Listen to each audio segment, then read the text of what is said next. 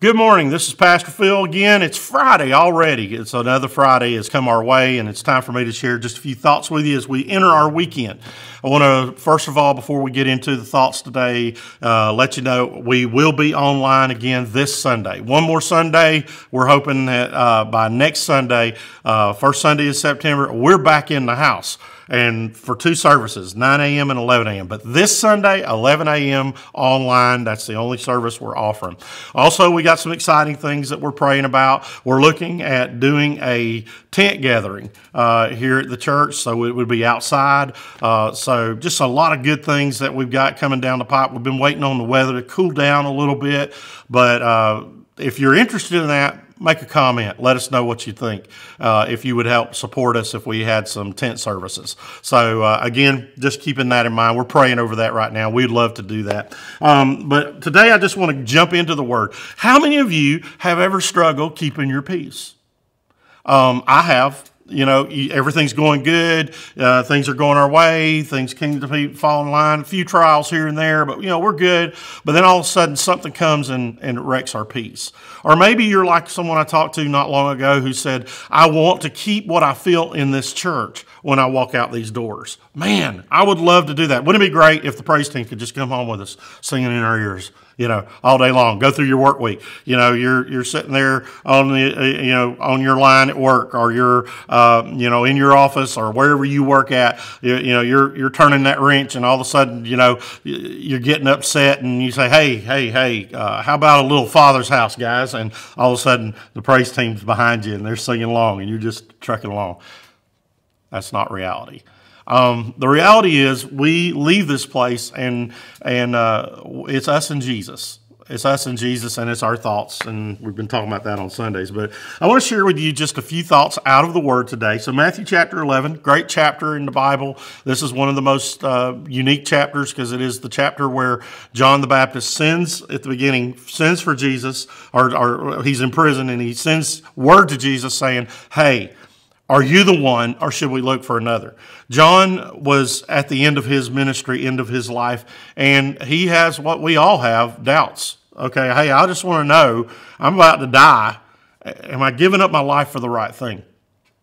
I love Jesus' reply. Jesus doesn't get mad. He doesn't get defensive. He doesn't say, how dare you? Jesus' reply is just simply, hey, John, let me tell you what's going on. What's going on is the lame are walking. The blind are seeing. Those who can't speak are gaining back their speech. Those who have leprosy are cleansed. And the gospel, the good news, is being preached to the poor, to those who need it the most. And that's what he offers to John. And John has no more questions after this. It seems like he's settled in his heart. Okay, that's what Jesus is doing. So fast forward, and we're in the last part of chapter 11 where let's pick up about verse 28. I want to read this to you. Jesus looks at his disciples because John was loved by everyone. A lot of Jesus' disciples followed John before they followed Jesus, because what did John say at the baptism? Go follow him. That's the one. That's the one you need to be following, not me.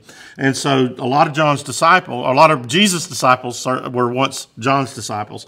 And so again, verse 28 says, come to me, all who labor and are heavy laden, and I will give you rest. Take my yoke upon you and learn of me, for I am gentle and lowly in heart, and you will find rest for your souls. For my yoke is easy and my burden is light. There's three things that Jesus is teaching in this, and I just want to kind of point this out, and I'm going to call it the 3 steps to keeping our peace, or keeping that feeling of God is real. And there's a lot more to that. I think personal worship, things of that nature. But I want to apply this today. Number 1, Jesus says in these passages, he says, come to me. What does he say? Quit trying to find your answers in thinking it out or worrying it out or fretting over it, but come to me. Find a place alone with me. And he says what? In other words, quit looking for answers in anything else but me. And then the second thing that he teaches them is he says, then you've got to take my yoke. Oh, in other words, to take his yoke means I surrender mine. And a yoke was what they would put oxen in to plow the fields and plow the ground. And it was this wooden or iron thing that would go around the neck. And he's saying, look, you have to first of all come, then you got to take. You got to give me your yoke, which is too heavy for you to bear, and you got to take mine on you. What is the yoke of God? The yoke of Christ is an understanding that my God has control of everything. And so he says the second thing you do, the second thing you do is you got to take. You've got to take what I'm offering. God is not going to force himself on you. He's not going to force his peace on you. In other words, if I say, hey, here, you can have this cup of coffee, you have to reach and take it. I can't, I can, and you might get a little upset, throw it on you and say, here's some coffee, wake up. No, I'm offering it to you, but you got to be willing to reach out and take it. God says, I want to offer you peace. I want to offer you hope. I'm offering you all the things that you're needing right now. But first of all, you've got to surrender your life and you've got to take from me my peace and my love. Okay? And then the third thing he says is learn of me. Learning is one of the things that I think Christians battle with the most. Learning is not just what happens in Sundays or online when we're doing this. Learning is something that God is trying to do every day. And he doesn't just teach through word. He teaches through nature, through our interaction with others. Some of the greatest Bible lessons I've ever learned is through a conversation with a child. Because of their innocence. They bring a perspective and a freshness and an untainted view of life. And I've learned some valuable lessons from kids before. As a matter of fact, I was in camp one time and I was teaching about the Trinity, and I was talking about my best illustration. I don't even remember because I gave up my illustration because this 12-year-old kid raises his hand and says, hey, Brother Phil, I think I understand the Trinity. And you're thinking, okay, 12 years old, let's see what understands the Trinity. There's adults that don't understand Father, Son, Holy Spirit. And all of a sudden, this kid looks at me and he says, well, it's kind of like this, Pastor Phil. You can have liquid water, and that's still water. You can have ice, but that's still water. And you can have steam, but that's still water. They're all three different things, but they're one thing altogether. They're water.